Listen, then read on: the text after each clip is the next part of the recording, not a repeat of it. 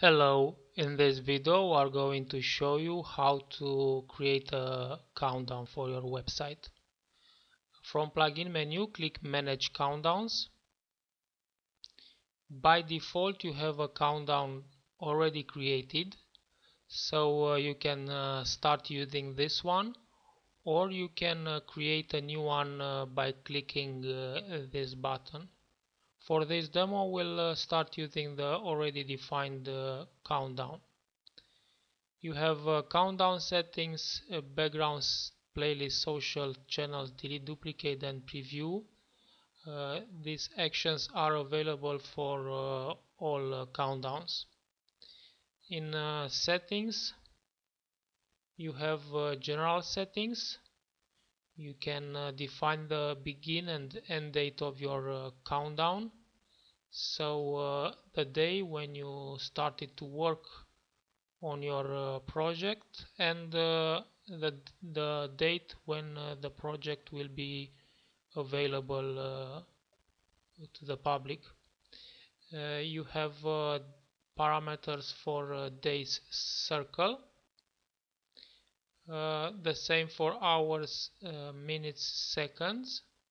You have parameters for h tags and p tags, and for background settings.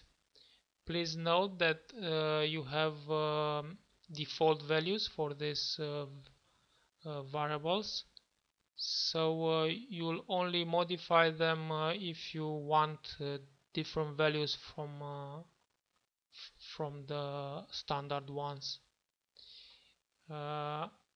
In background playlist you can add your image or video background. We'll start to add some image backgrounds. Now click add record. We'll add a new one, the same, select from media library and click add record. Now let's go back to the playlist. You have the option to delete, duplicate a background item. Also you can change the parameters. To rearrange them, just use drag and drop and the order will be changed. Now let's preview the countdown.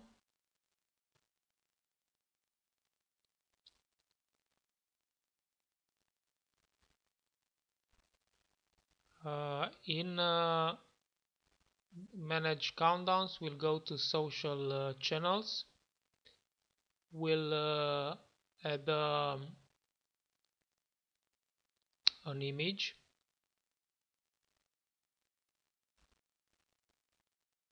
We'll select Twitter. You can add your link here. Also the image title. Now add record. Let's add a second one. Let's say Facebook.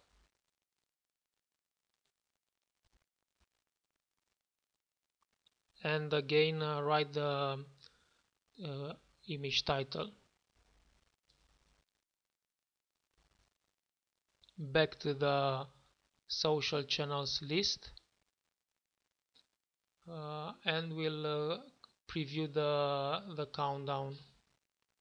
Here you have the social channels. You can add a pattern over the countdown, so the images will be faded. We'll go to manage countdowns and countdown settings, and here you have in background settings you have texture path. Now we've uploaded in media library this one. You can find already created 4 patterns. in the resources folder. Now we'll select this one, update, and preview.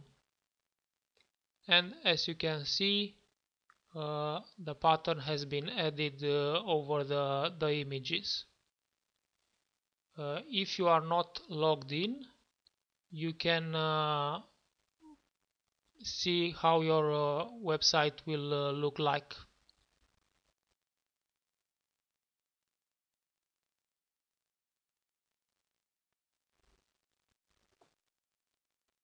That's it.